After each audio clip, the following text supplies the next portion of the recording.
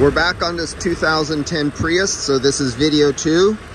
And I told you about the big oil stain down on the condenser. I told you this was in a body shop, just out of a body shop. This is a new light, and I described the work that I've seen done over there. And looking at the sight glass, let's see if we could zoom in right there. There we go. You could see all, I mean, basically there's very little liquid in there.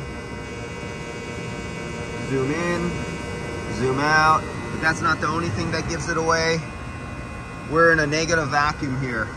So our low side is in a vacuum of 6 or 7 PSI. 63 PSI on a 50-degree day. I would expect to see it about 66 to say 90 PSI at the most. If I want to go, if I want to be one of those PSI guys. But well, I don't have my temperature clamps hooked up. But if I took my superheat, we would see our superheat's probably around 50 or 60 degrees of superheat. And by grabbing this, it's nice and cold, we'd probably see our subcooling somewhere close to 0 on our subcooling. Sorry, I don't have those hooked up to show you right now. But let me go inject some dye. And let me see if I have that right here. Oh, I have it. Yeah. I'm gonna have to go grab it. It's locked up other side of the car. So we're gonna come back in video 3, and I'm gonna inject some dye into the system while it is running. And let's see how long it takes for the dye to travel from this point at the suction line down into the compressor, through the compressor, gets pumped out, travels up to the top of the condenser.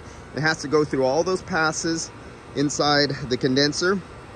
It ejects into the receiver dryer up the side. It has to get separated into a liquid, come out the smaller port.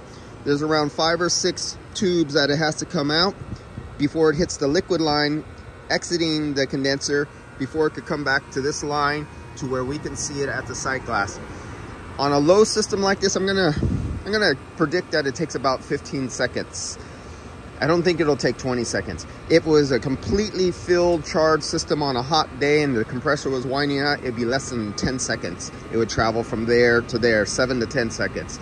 But we're at a lower temperature, compressor's not winding as much, and we're low on the volume mass of gas. So that makes it take a longer time for the oil to circulate. All right, be back in the number 3 video coming up.